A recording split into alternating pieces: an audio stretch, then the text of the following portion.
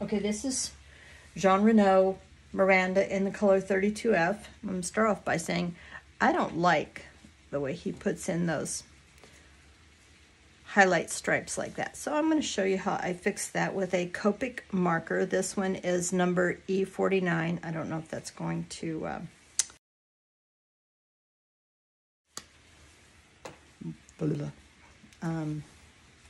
focus or not. Anyway, this is how I fix them. I go in and I just lightly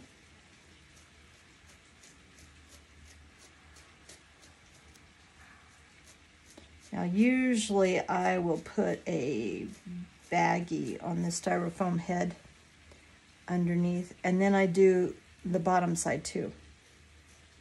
Usually I do a baggie on the styrofoam head so it doesn't get all marked up, but I'm not touching the lace part. I'm not touching the styrofoam head now that I've learned to be a little bit more careful. So you can see how just that changed that one piece. And while we're here, let's go ahead and do this one.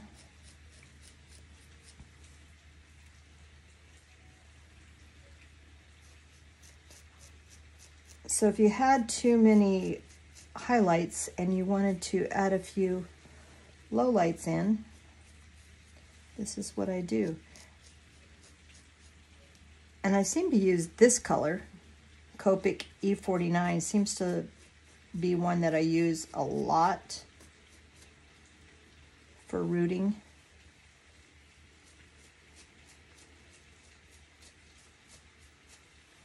Anyway, see what a difference that made? All right, let's get to the, and I added some root markers as well. So now I think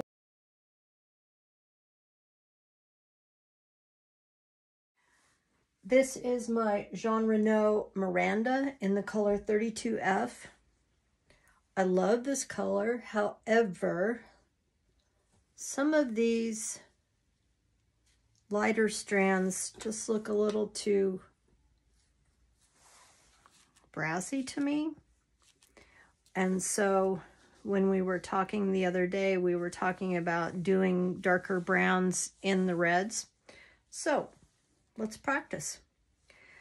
This color is one of my favorites. It is by Master's Touch. I don't if that won't, and it's number 98 Chestnut Brown. Let me see. So I'm going to go ahead, because it's on a darker color, I'm going to go ahead and use the thick end. And if I were going to go all the way down the strand,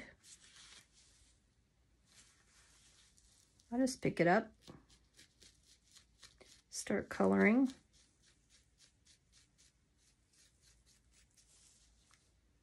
See, and you can see how that took that from brassy. And then you could leave the ends. Okay, let's try to do this piece right here.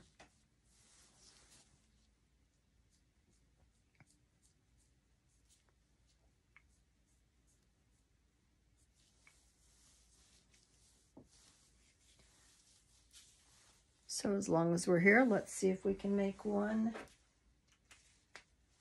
wine color. This one is also by Master's Touch. It's called number 1 Wine Red. Since I'm not sure about this color, I'm going to use this one on the narrow end. And we can also pick one that's more underneath. Ooh, I think I like it. Oh yeah. Ooh, I like that a lot. All right, let's do the thick end. And pick us a thicker one. Like that one.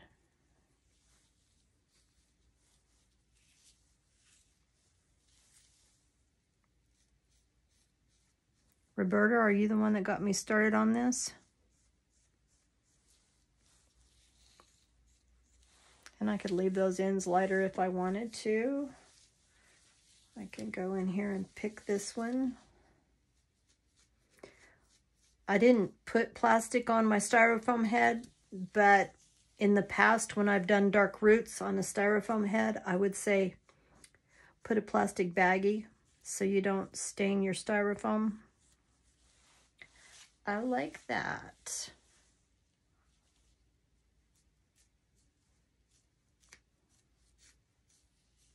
All right, as long as we're here, let's try this other color.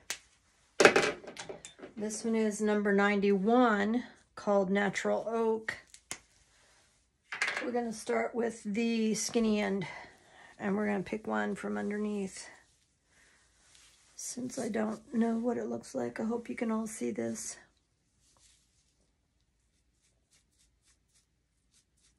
It gives it more of a cowboy copper. Everybody wants the cowboy copper. Ooh, I like that. Ooh, I like that a lot. Let's do another one.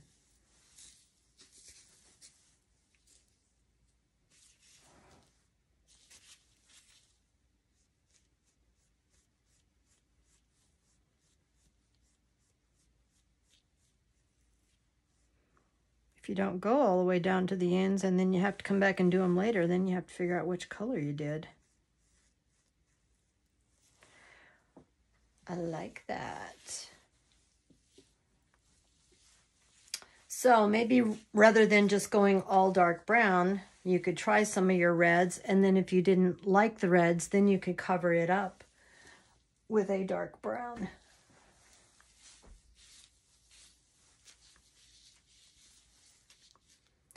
And I have noticed that when I've washed other pieces, the water appears to be like it's fading out, but it doesn't necessarily look like it completely fades. So I don't know how you would ever get it completely out. I would say you're in it for the long haul.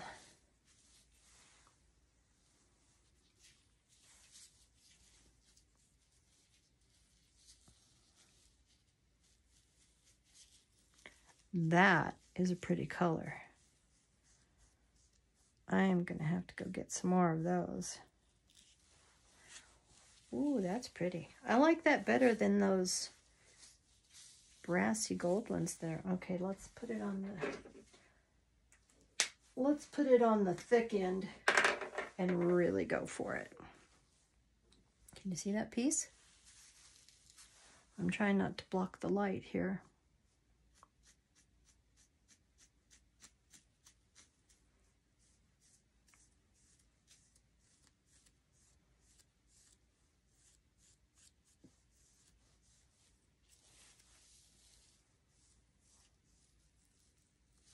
I love it.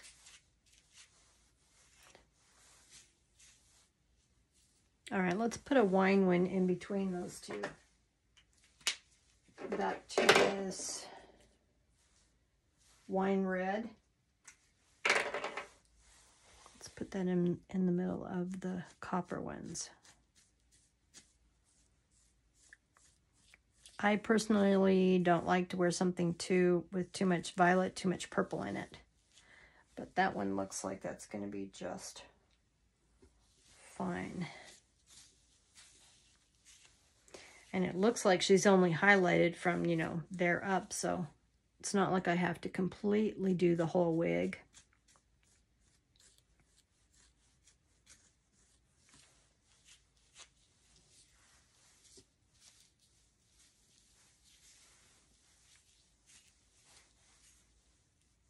Yeah, I just don't like the way this brassy gold looks when the sun hits it.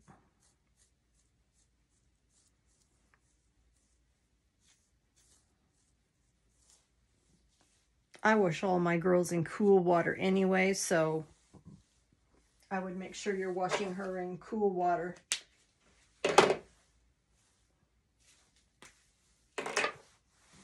And of course, always using wig shampoos. I like Aesthetica.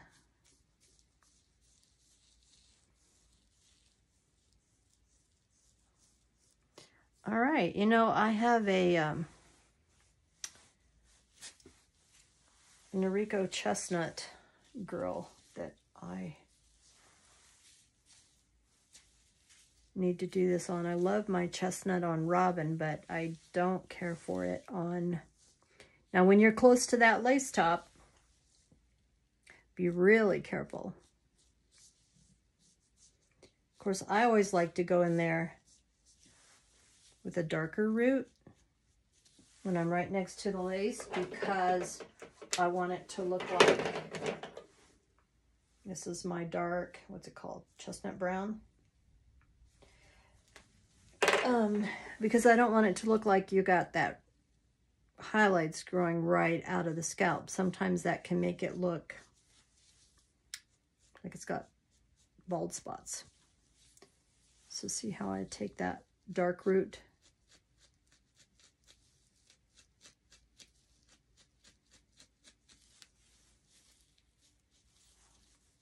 Those need to be done from underneath. That's why they're not covering well.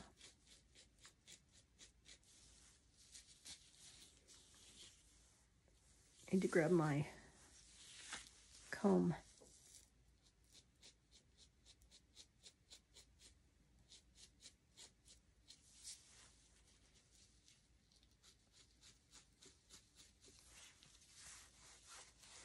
Give you an idea? And then if those copper ones were too copper, or you could just bring a few of this. This is still the dark brown. What's it called? Chestnut brown. Bringing that chestnut brown all the way down.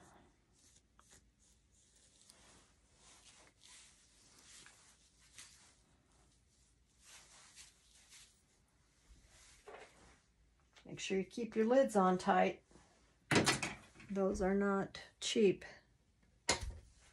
And I had already done some of the rooting. Well, it doesn't look like I did that one. Let me show you that. Let me see. Maybe I didn't do it on this girl.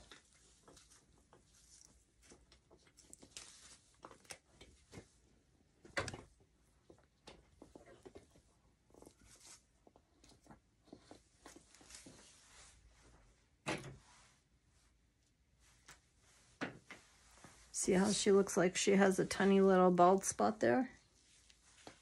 So I just go in and go, I can't hold this. Can you see that angle?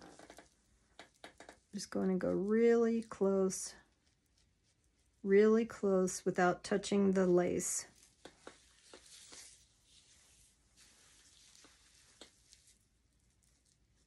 So I'm almost kind of using the side of that marker, because I'm afraid if I use the tip, I'll just go make dark knots. Now you can see how, like, when she was born at the manufacturer, they already have, they have dark colors, light colors, dark colors. That's why when you look at the inside of the cap, she looks like she's got a checkerboard pattern.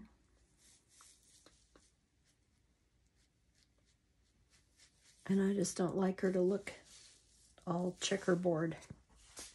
See if we can turn her around here. See, she's got a thin spot right there. Not a thin spot. Whoa, whoa. But I'm going the wrong way.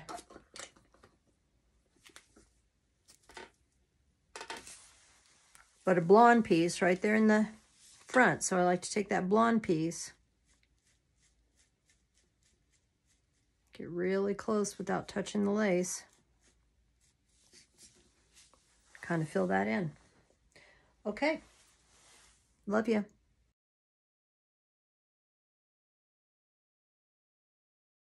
Here I am with my handy little, I think it's called a lazy neck tripod. It's supposed to hold your phone so you can be hands-free.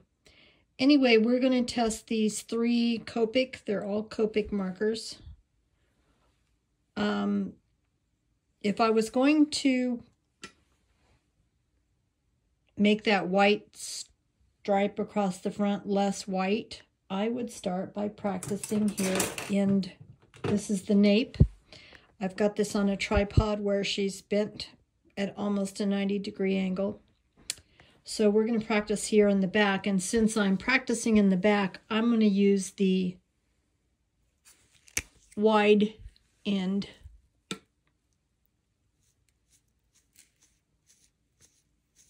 Okay, see, that one's not bad. I'm going to do enough that I could see it, but when I go to do it in the bang area, I will use the narrow end and not make it quite as thick as we just did. Let's try a different color. This one is lighter. Again, I'm going to use the thick end so we can see what we're doing. I think I like that one better-ish because it's not quite so brassy. Of course, it's got a little, what would you call that? A little auburn to it. And it's called sand. See, you wouldn't think it would look that auburn. Oh, this one's probably too dark. But if I wanted some of those darker strands to kind of match the rooting, see, I'm just using the tiny end. I like that. I've already done some on her front, but let's flip her over. And we'll flip this all over here in a minute.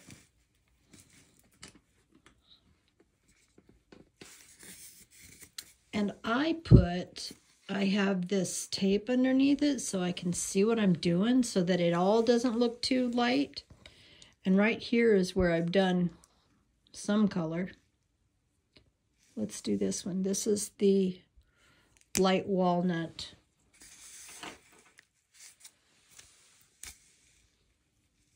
Whoop, wrong end. I don't want to do that end.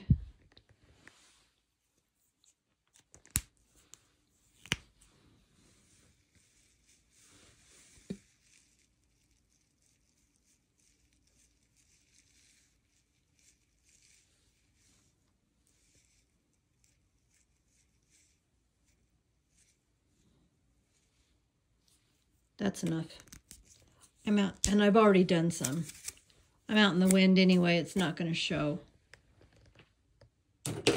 But just for giggles, let's see if this is one of my favorite dark colors. This chestnut brown by Master's Touch. Let's do the skinny end. This tends to match the roots on most all of the girls I do. I'm just coming over that one that looked a little brassy. See, that matches. Roots nicer.